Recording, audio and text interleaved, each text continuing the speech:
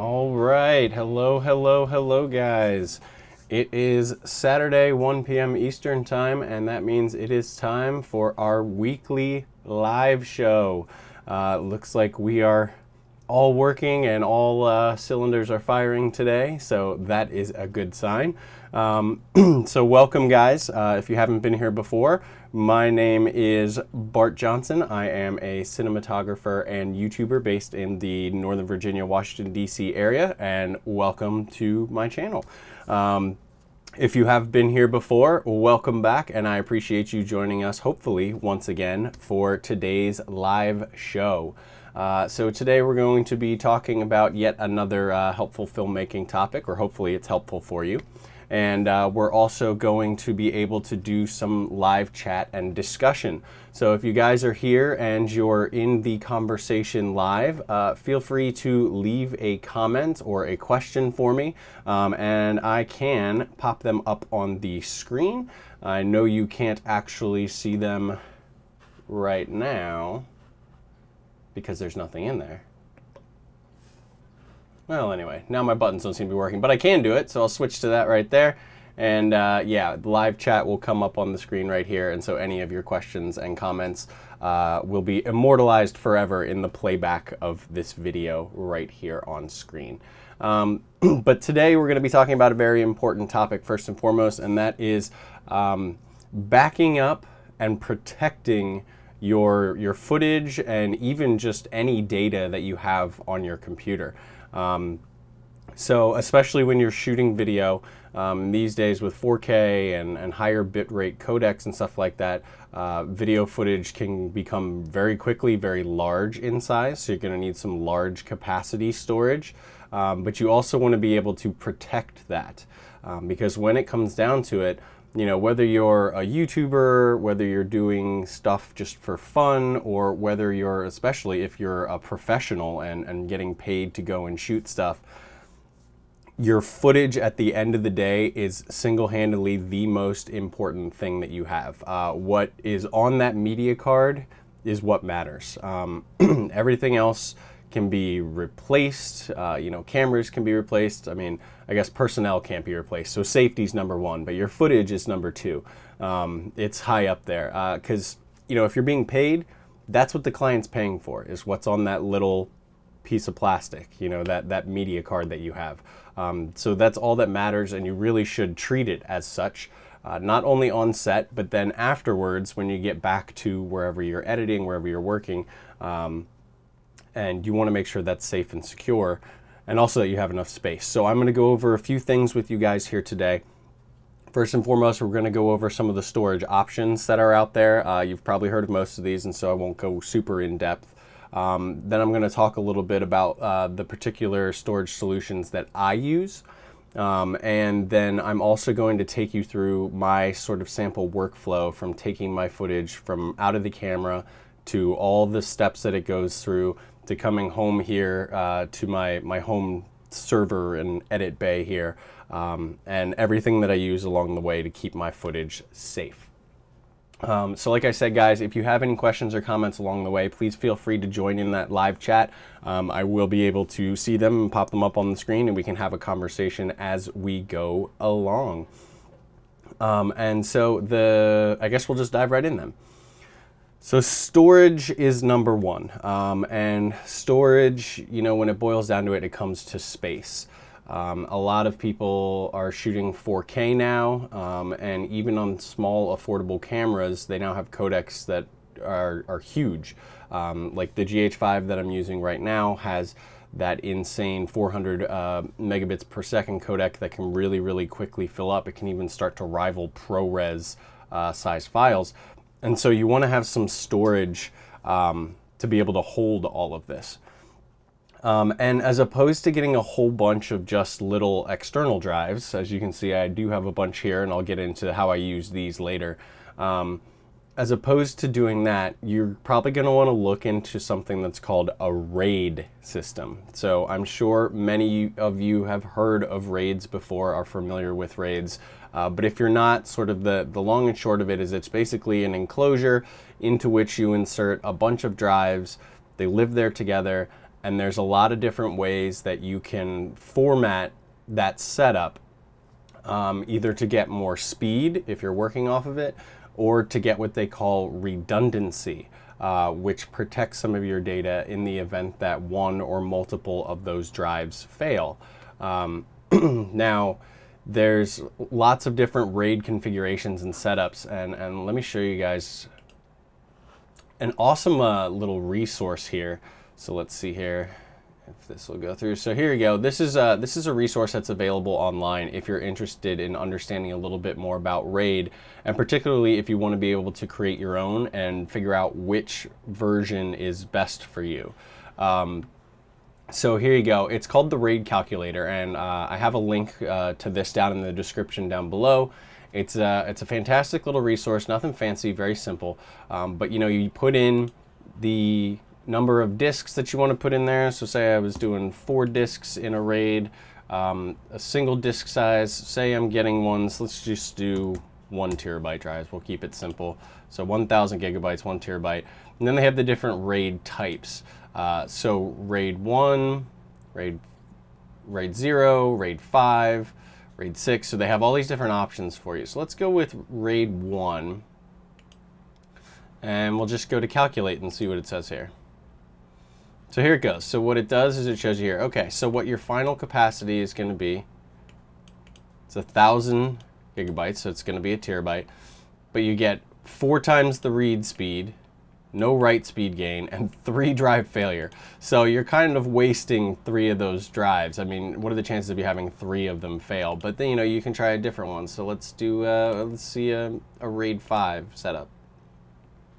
There you go. So with that, with your 4 terabytes in there, you're going to get 3 terabytes of space available, 3 times the read speed, no write speed gain, but you have 1 drive failure.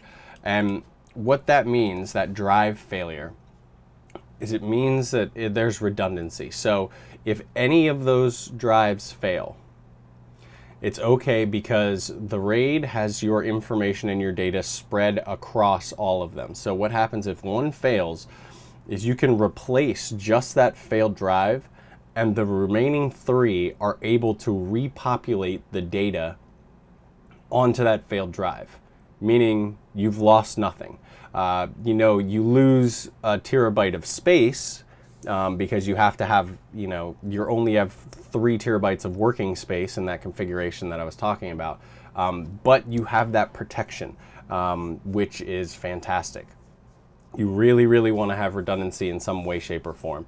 And so RAID arrays are a great way to do that, and a great way to get massive amounts of storage space with large-sized hard drives. I'll talk to you guys in just a moment, actually, about some of the large-sized hard drives that I, in particular, like to use. So actually, yeah, let's go ahead and we'll get into sort of my setup that I have here. So I don't use a traditional RAID system like something that was, I just showed you off of like the RAID calculator. I use something that's a little bit more proprietary, a little bit different. And what I actually use is, I use this guy. I use a Drobo, okay? So I know there's a lot of mixed feelings out there about Drobo, but let me talk to you a little bit about why I use them and how I use them, because I haven't had, well, I've had a few issues with them, but I've overcome it. I can talk to you guys about that later. But yeah, so I use this thing called a Drobo 5D. It allows you to input 5 drives, and they have their own sort of proprietary system called Beyond RAID. That actually does a really good job of partitioning things and offering redundancy and stuff like that. And so I'll have a link to this particular model that I have. You know, they have various different models. You can decide which one is best for you if you're interested in that. But another nice thing is if we go up here, I have a link to this as well, but they do have a capacity calculator. So if you wanted to see, okay, so I want to get one of these 5 bay ones, and I want to say, okay, I put a few 4 terabytes in there. And one of the nice things about Drobo is that you can mix and match drive sizes and drive brands. So let's throw some, say I got a 2 terabyte lying around and a 1 terabyte. So here you go. It does the calculation for you. It shows you how much raw capacity you have. how much is used for protection and how much actual available space you have. So they do have a calculator available. So if Drobo is something you're looking into, then that is available for you there. But what I do want to show you guys, and we've got a special little setup today. I have a second camera set up, well, pseudo setup. I'm going to click it on in just a second, and we can actually take a look at my physical setup. So let me get that going here for you guys.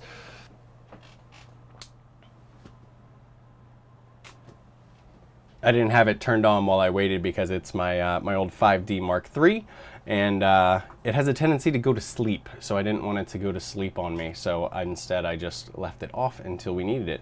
But so let's go ahead, let's see if we can take a look at my actual setup. So right over here, I have another little bookcase sort of thing where I have all of my storage and extra peripherals and stuff like that, including all of my little home server. So let's take a look at that right now. There we go. So as you can see in here, guys, I've got not one, but two of these Drobos. And I'll talk to you in a little bit about why I have that set up. And I also have a whole array of other drives here connected to my system, because I really like to keep as much stuff off of my system itself as possible and keep it on all these drives. And I'll go into these and how they work a little bit more later too, and how I handle these. But so this is a Drobo unit.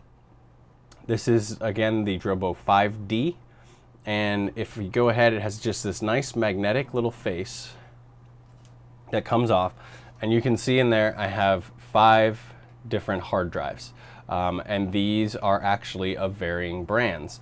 And so I do have, I have 1, 2, 3, 4 terabyte drives here, and I've just started expanding this by swapping them out with 10 terabyte drives. So these are 2 10 terabyte drives that are in there. And the nice thing is, all I have to do is just pull a 4 terabyte out, add a 10 terabyte in. You do have to wait a good while, usually like overnight, because of the amount of data that I have on here. But the remaining drives will populate that drive, and then you can add another one.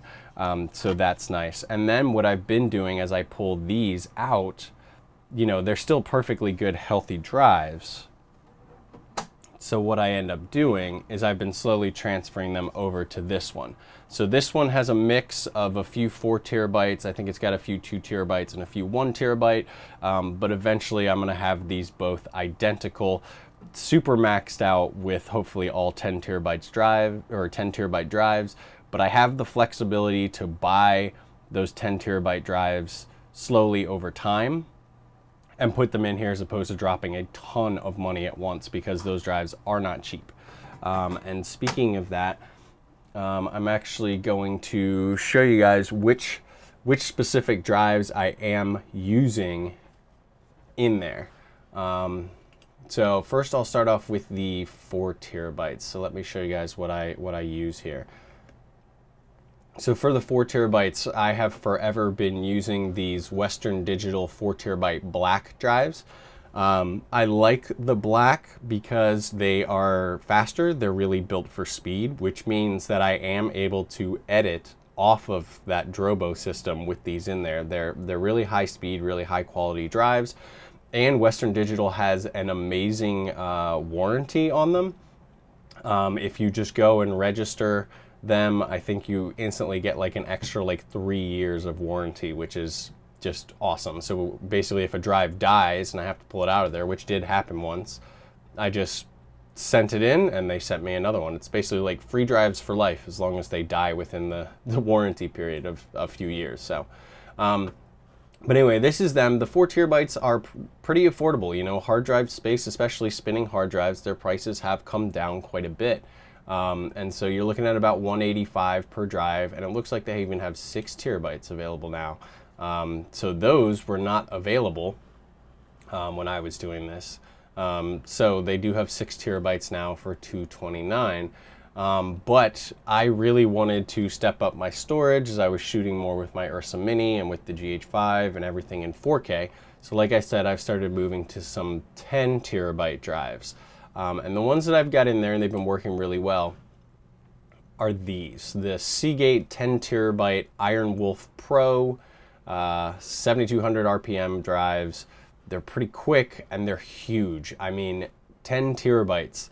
Now they're not cheap at $450, which is why I like that flexibility with the Drobo to slowly integrate these in as I have the money available to pick these up.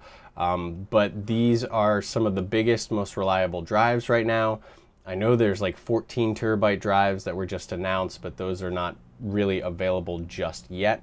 And so these guys are the way that I'm going, and I'm planning on picking up even more of them. And I do have links to them down in the description below if you guys are interested in picking those up. Okay, so I know even right off the bat that was a lot of money and a lot of information for you guys. So you've got RAIDs, you know, you've got traditional RAID systems, you've got companies like Drobo that have their own solutions for you that you can try out.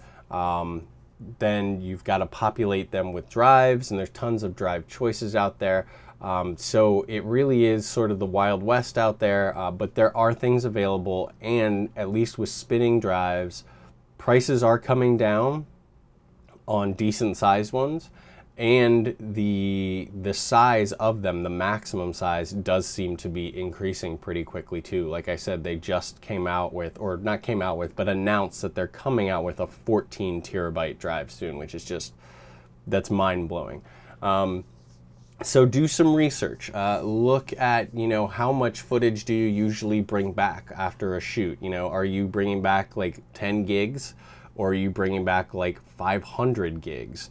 That's going to sort of dictate what size drives and what size RAID array you want for your system. So for me, that Drobo 5D, and actually both of them, since I have two, and like I said, I'll explain that, they've been working fantastic for me. It's a solution, it's a system that I like. They're directly connected to my computer because I'm the only one who's working with it and editing it. I'm not sharing it over a network with a ton of editors. It's just me here at home. And so those are what I'm using for my mass storage. And, you know, I've been slowly upgrading to those larger drives. And hopefully I will be good for a few years to come of shooting a lot of high resolution 4K footage. So guys, like I said, if you are in here and watching live, please feel free to leave a comment, and we'll pop it up on the screen, and we can have a little discussion and chat. And maybe there are some products and solutions that you have used in the past that you like better. Like I said, Drobo's kind of controversial because some people like to have more control, some people just like a plug and play, which Drobo kind of is more on the plug and play. But there you go. That's what I use. So I'm just going to have a quick sip of tea here before we move along. That's good stuff. I'm not sponsored in any way by Honest Tea, but this pomegranate blueberry stuff is freaking amazing. It's not super sweet because I don't really like sweet stuff, but man, it's delicious. I like it a lot. Okay, so we've talked about general, just massive storage, and having basically a big bucket into which you can store all of your footage, and also have that redundancy, that little bit of protection there against drive failure. You know, Drobos will protect against it. Most RAID settings will protect against it as well. So now you have a place to put it, and a place where it's relatively safe against a drive failing. But that doesn't mean that it's completely safe right away, because how often are you filming something directly next to your computer, your home system with your giant storage array? You know, you're not just pulling the camera card out and immediately popping it into the computer. There's a few steps in between. There may be travel. You know, there may be a good amount of time in between when you shoot and when you get back to put it into that super safe location, which is a common thing for me. You know, I travel and shoot, and sometimes I'm gone for a week or two shooting multiple things at the same time, and I don't get back here until much later. I go on flights and all that stuff. You need to keep everything protected from the moment it pops out of that camera to the moment it makes it into your system, into your storage array, in your edit bay. So I'm going to share with you guys a little bit of how I do that. So a sample workflow for me. When I'm on set, I don't bring a large storage array like the ones that I've shown you here. Some people do that, I do not. But what I do bring is some of these portable hard drives. So I have quite a few Western Digital portable drives here. And I bring these with me on set. And so what I do, just as a rule of thumb, is I always have multiple for every project. So say I'm just I'm flying somewhere, I'm traveling, and I'm shooting one project and I'm coming back. What I will do is I will bring 3 drives with me. So I have a 1 terabyte drive that I call Field Drive A, where I dump my footage to. However, I also dump my footage on site there, another copy, to a drive with just the client's name on it. And basically what happens there is that means on set, I already have 2 copies of my footage. I have 2 copies of everything already. And that's a general rule, is that you don't want to leave all of your footage in just one place. You want to have it in at least 2, ideally 3 locations, okay? So then I have two identical drives, both with the same content at the end of the shoot. So what I'm going to do at that point is I'm going to head back to, say, my hotel room. Now in my hotel room is where I have a 3rd drive that is identical, another little Western Digital, and I call this one Field Drive B. And what I do when I get back is I copy the footage over to Field Drive B. So now I have 3 copies. So I have Field Drive A, I have Field Drive B, and I have the client's drive. So now I have 3 copies, and what I can do is I can leave one in my hotel room, and you know, if I go out and shoot some more or shoot something else, and take the other 2 with me. So I know that if anything happens to those 2 drives while I'm out, I have one back in my hotel room that is safe. I have all the previous day's stuff or whatever, and I'm good. So that's how I sort of handle that when I'm on the road. Then what I do is, obviously at some point I come and I fly back home and it's time to sit down and get to work. Well, what I do is I then take these drives, I plug them all into my computer, all of them. And this is where things get kind of interesting. So what I'll do is I then copy the footage from one of these over to one of my Drobos, just one of them at first, okay? And then once that copy is done, I then copy the footage again separately over to my other Drobo. Now, you might be asking, why do you do that? Why don't you just copy it to one and then just, you know, or just send it to both? So the reason for this is that the Drobo protects against drive failure and redundancy. But what if there's a write issue with the Drobo? And I had this happen before, which means that as soon as I wrote the footage from a drive or from a card and wrote it over to the Drobo, that footage was corrupted as soon as it got onto the Drobo, because the Drobo was having write issues, which then means, I mean, if something happens to this drive or it gets reused for something else, then I have a big problem because my original footage is corrupted. And it doesn't matter, you know, if I try and copy it off of that Drobo, it's always going to copy as corrupted. So what I do is I always copy it to multiple sources. Now, I do this manually in terms of taking it off of a drive or off of a card and putting it onto multiple sources, but there is some software out there that you guys can use. Now, I've never actually used this software myself, but I'm really looking into it. And it's something here, let me pull it up. It's called Red Giant Offload. Now, you guys may be familiar with Red Giant. They make some really amazing plugins and software that does, I mean, just absolutely everything. They have color grading stuff, they have effect stuff, whatever. But they have this this program called Offload, and you can buy it. Looks like it's about $100. But what it does, let's see if I can find a good picture of it. Oh, I guess not. But you can kind of see here. What it does is it copies from your source. You tell it 2 separate locations, 2 separate drives that you want it to go to, and it'll go ahead and pull everything off, dump it to the first location, then it rereads it and checks it against the original source material, what's called like a checksum, and makes sure that it indeed did copy correctly and there's no corruptions. And then it'll also go ahead and it automatically copy again from your original source to your second destination location or second drive. So this is an automated process. The fact that it does that checksum to make sure that everything is good after it's copied is fantastic. So I'm probably going to be picking this up. This would be great also for me to use on, like I said, when I'm on set and I copy from my card to 2 separate drives. Something like this where I can plug it in and automate it and it double checks for me would be fantastic, meaning I don't have to do that manual copy anymore. So I could use this once at the initial capture onto my drives on set, and when I get back home I can use it to do the redundant copies over to my 2 Drobos to keep everything safe.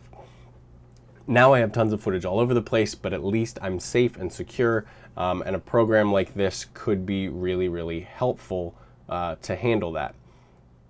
All right, let's see where we are here. All right, sorry guys, I know there's like a ton of stuff here and it seems like super paranoid and super crazy, but the fact of the matter is that, you know, I have had data failures happen before. I had them happen on projects that I was getting paid a lot of money to do, and I ended up having to spend a lot of money for data recovery to get it back, because there was no way I could go to my client and be like, look, it's just corrupted, my bad. Doesn't work that way. So paranoia is a good thing in the world of data storage and backup, and so hopefully these things will help you to sleep at night, because I know they help me sleep at night. But there is a final level of backup that I do and protection, because as you can see, if I'm sitting here at my desk and I have this client drive, this is an actual client drive, it's a project that I'm working on, there's copies of it on here and there's copies of it on each of my Drobos. So on each one I have copies of this project. But here's the problem. What if a fire breaks out in this room? What if somebody breaks into my house and comes in here and just cleans everything out? That is the danger of having, while you even do have multiple copies, having them all in the same place. So while I don't have like a storage locker somewhere or you know, a lockbox or something at a friend's house where I periodically go and dump a drive, I do have some cloud storage that I recommend for you guys. And the service that I use is this one. It's called Backblaze. Not sponsored by Backblaze or anything like that, but I have been using them for probably about 2 years and I really, really do like them. There's a ton of cloud services out there for backup, so I recommend you go ahead and see what works for you. But let me tell you a few reasons why I have used Backblaze. So Backblaze is extremely simple to use. It's, you know, it runs in the background. It's nothing you really have to think about. But, you know, let's see here. My personal, do I have personal? I don't even remember. I'm not going to log into my account, but I think what I pay, I pay $99 a year for Backblaze, and it's unlimited storage for me. So unlimited for $99 a year. Now you might be thinking like, how is that possible? How did they pull that off? Well, the way that it works is they are charging the same rate to everyone, whether you're storing a terabyte of family photos up there, or whether you're like me and you're storing like 40 terabytes of footage and data and computer backups and all that stuff, it's the same cost. So the truth of the matter is that the majority of their users, unlimited really isn't that much data because they don't have that much data to back up. You know, the average consumer doesn't have a ton of video data and high-K or high-res 4K raw footage that they're backing up. And so they're able to afford the space and offer us the same price for unlimited because the majority of the people who are paying for the service really aren't even scratching the surface of taking up a ton of space. And obviously I'm probably not either. Their data servers are huge. But what it is Backblaze just, you know, you get your account set up, you get your software downloaded, you tell it what you want to back up. Let's see if I can show that to you guys here. So if we go here, here's my Backblaze preferences. It'll take a sec to come up, but this is something that gets it in. So then here's the Backblaze utility, you know, and it says, you know, I tell it when I want it to back up. I want it to do it at 1 a.m. while I'm sleeping each day. And you tell it what to back up, so you can select not only your computer, but any attached hard drives, and it'll all back up. And so what I do with this is I actually have both of my Drobos, my entire computer system, and all of my other libraries backing up to this. And I mean, it is terabytes and terabytes. Now you may say like, well, how is that practical? Because that's a ton of data. Well, I'll be honest, the very first initial upload to Backblaze to get all of my data up there, it did take about a month. So my computer was uploading and uploading and uploading, and it did take about a month, but that's just because I had tens of terabytes of data that I was sending up to them. And the good thing is that after that initial upload, each day it only uploads and changes what is different. So that means just any project files that I've edited or worked on will get changed. Any footage, new footage that I've added to the system will get uploaded. And so it ends up not being such an intensive process as it goes and keeps itself up to date. And then since it's cloud-based storage, you have the option to go in there, and if there's something wrong with one of your files or you want to get one back, you can go in and you can select, you know, which files you want to zip, and you can download them. Although this is not like a Google Drive or Dropbox where you just go in and get what you want and pull it down. You know, they really don't want you to do that, and you do have to go in and select things and get it zipped, and it's not as simple as like a Dropbox or a Google Drive. It really is just a backup solution, not necessarily just a storage solution. Sorry about the sun, guys. That thing is coming straight through. We got a nice sunny day today, and it's just creeping through the blinds and hitting me in the face. But what we've got going here is, another thing with Backblaze that's awesome is if everything in here gets destroyed, gets stolen, burns to the ground, heaven forbid, what I can do is Backblaze will take all of my data that they have in the cloud, load it onto physical hard drives, and ship it to me.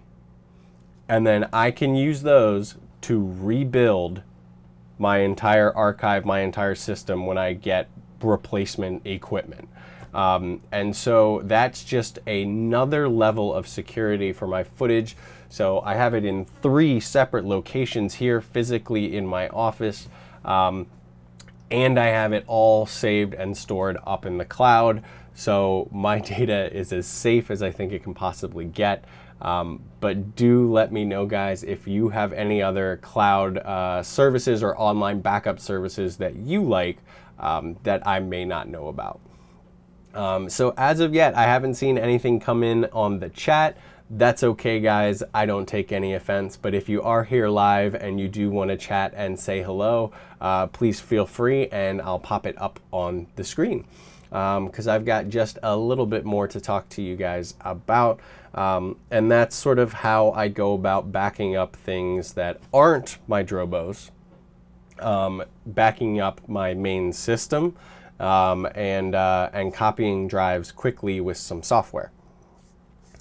So I know this isn't the most interesting of topics, but guess what? It is essential. So we're going to get into this here. So what I want to do real quick is I want to go back to my B cam here, and I want to take a look at that that storage shelf that I was showing you guys and talk to you about some of the other drives that I have on there and what I do with those. So we'll get back down here. Ooh, we lost some light, didn't we? Oh, my little light died. Sorry, I was just gonna open up the exposure a little bit here. Had a little LED light, but I guess his battery has run out. A little Aperture M9. But anyway, so we already went over the Drobos here, but as you can see, there's a bunch of other drives that I have right here. And of course, I am OCD as crazy, so everything has a nice little label on it.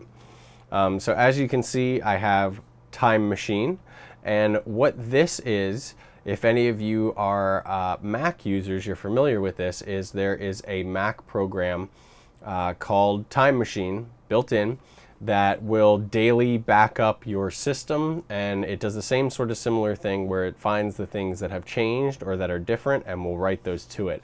So I have a drive here that is a Time Machine backup of my entire computer, just the main computer hard drive. So I think this is only like a terabyte drive because I only have a terabyte in my system. But that backs up to that on a daily basis. So if my computer ever dies and I need to buy a new one, I can connect this drive to it, restore from Time Machine, and it'll be just like my computer never died. It'll just like reinstall like my computer's brain into that new computer basically.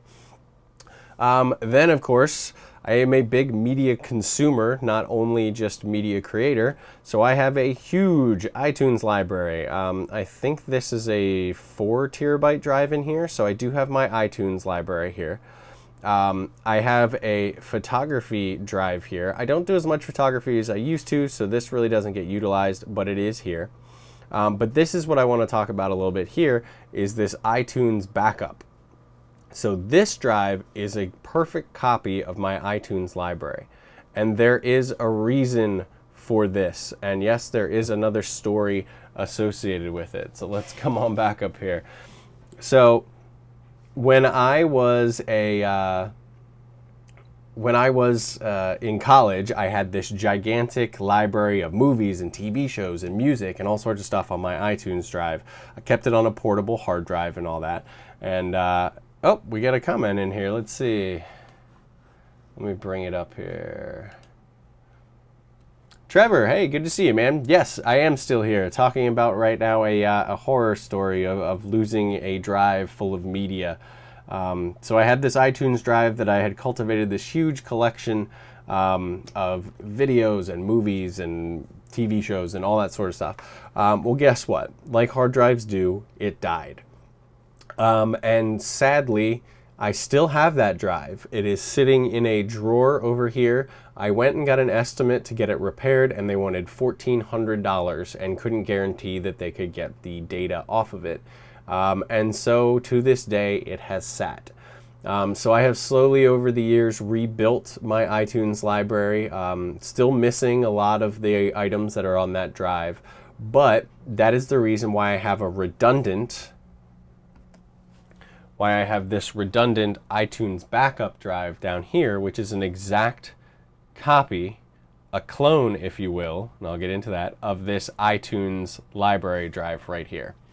And let me show you guys exactly how I go about doing that. There is an easy way and a fantastic software for doing that, and it is this guy right here. It is called Carbon Copy Cloner. So I don't know if you guys have ever heard of this, but this software is so simple and absolutely extremely powerful and just great. And it does basically exactly what it sounds like. You can set it in a number of ways, but basically it will make a carbon copy clone of your drive to another drive. And there's lots of different ways you can do it. You can get it to erase fully each day. You can get it to only change what is different, you know, and make sure that they're the same. You can schedule different times for it and all sorts of stuff. So let me show you. I've got my carbon copy clone, or man, I am stumbling over words today. Carbon copy cloner. So let's go ahead and let this guy get opened up. Oh, look, a new version is available. Remind me later, please. Let's get that out of the way. So here you go.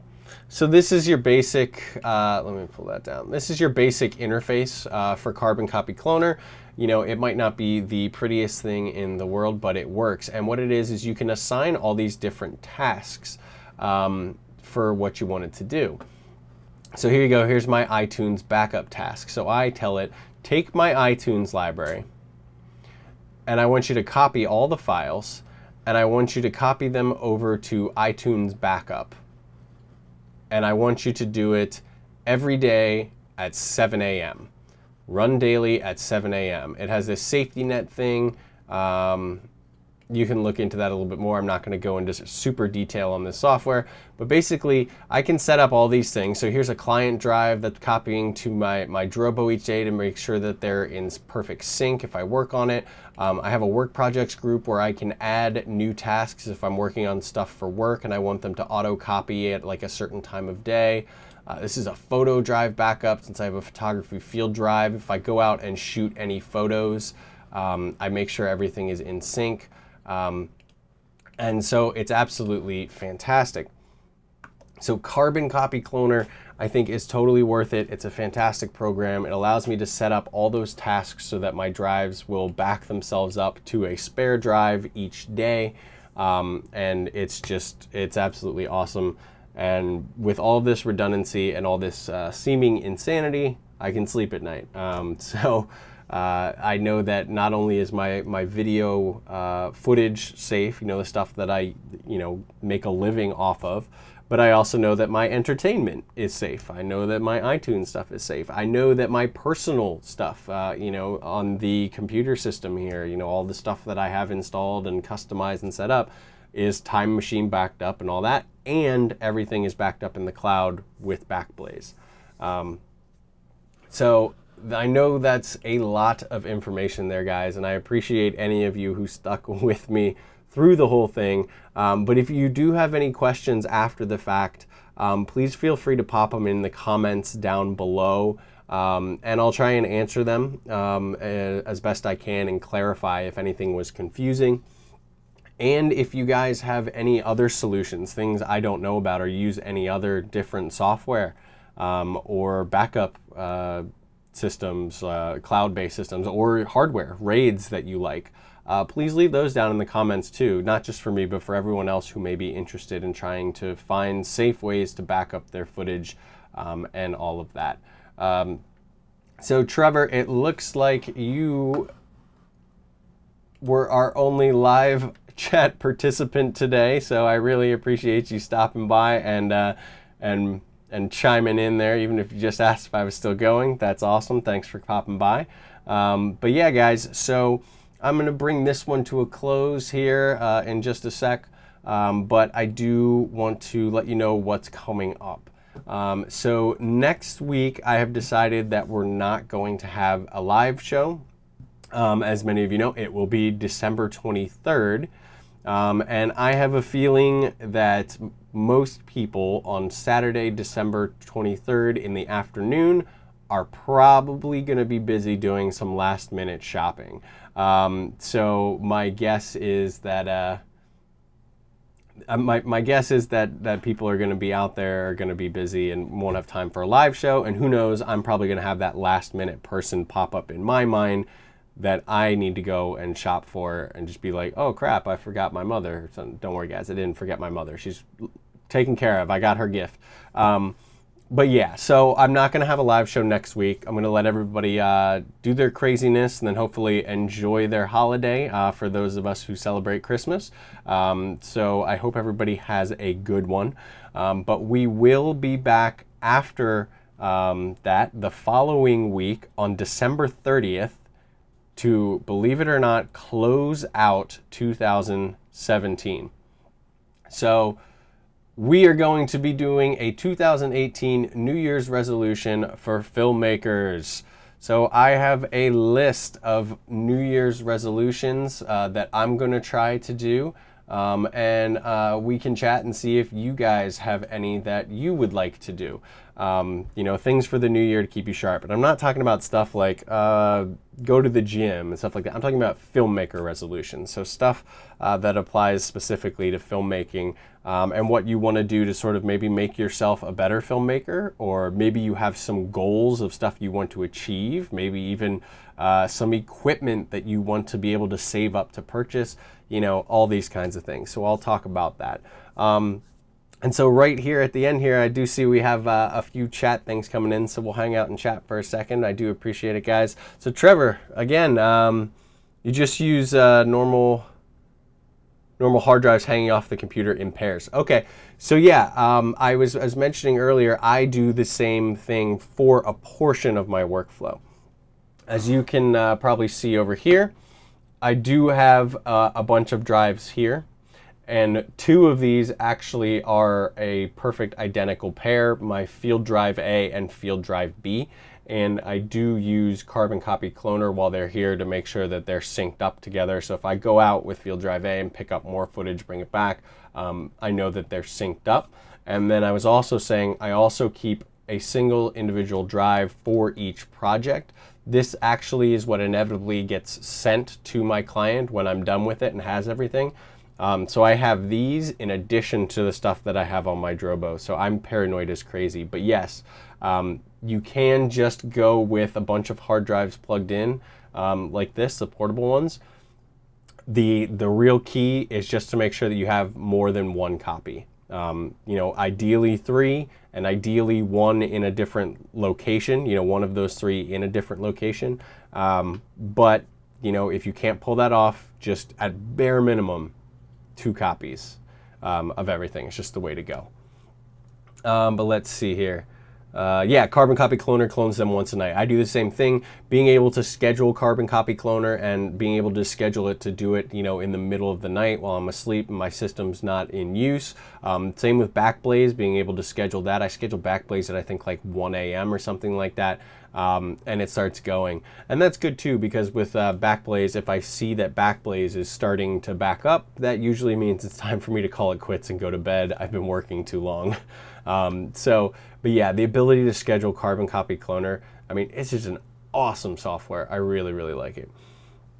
Let's see here. Graphic Mill, you just arrived. So sorry, man. 1 o'clock every Saturday. 1 o'clock Eastern time is when I will be here, with the exception of next week, of course. But hopefully I'll see you at 1 o'clock on the 30th.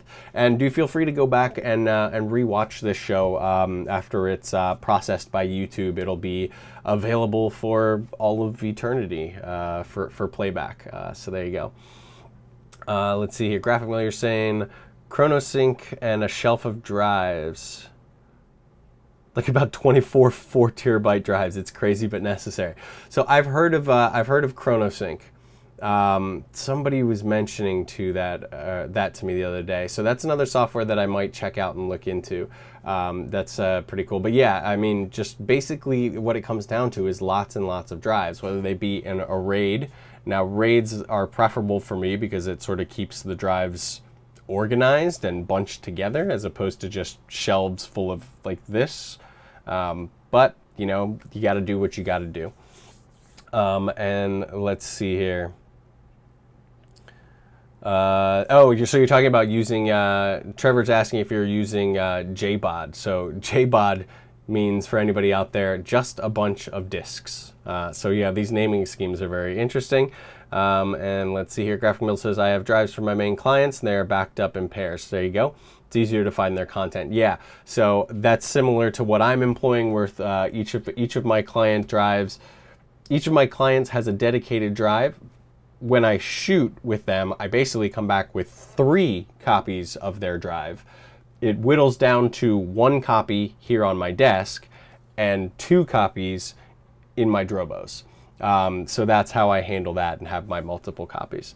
Graphic Mill says he was out there shoveling snow. So our snow has melted here. As you can see, the sun is coming through and making it look like I'm in some sort of futuristic laser prison or something like that. But, you know, what am I going to do about it? But anyway, guys, one more time, just to remind you, I will not be having a show next week, just to let everybody enjoy the holiday and make it through their holiday shopping next Saturday. And so we are going to be going live again on the 30th at 1 p.m. Eastern Time to close out 2017 and welcome in 2018 with our New Year's resolutions for filmmakers. So guys, I really appreciate you guys hanging out. Hope you enjoyed this show. Hope you got some information out of it. If there is any additional information that you'd like, just pop it down in the comments below after this video is posted, and I'll be happy to answer it and discuss it with you guys. But other than that, guys, I look forward to seeing you on the 30th, and let's say goodbye to 2017, for better or for worse, whatever your opinion on it is. All right, guys, take care of yourselves, and I'll see you at the end of the year.